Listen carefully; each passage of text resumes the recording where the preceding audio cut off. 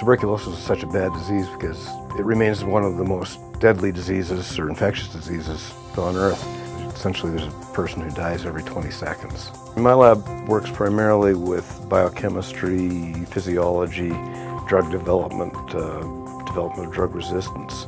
So the work that we're doing with Carmen is a collaborative effort that's different for us. It's something that's brand new.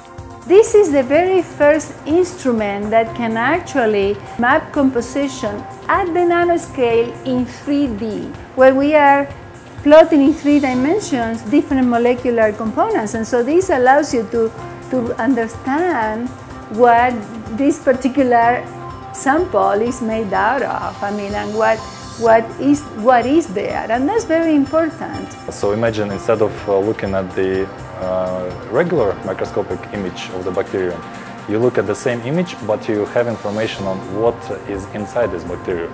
You might be able to customize treatment for specific cell types under specific conditions. If we can identify all the molecules in a given cell in a given physiological state, you may be able to develop identify pathways, biosynthetic pathways that are good drug targets for that state, as opposed to being sort of a generic good drug target. The number of applications that a laser can have pretty much is, depends on the user. We hope down the road that we'd be actually able to look at individual bacteria, look at the effects of drugs on individual bacteria, look at the behavior of individual bacteria and the chemical composition using that instrument. This technique can be applied in analysis of biological tissues. It can be applied in material analysis. It just has so many fields of applications.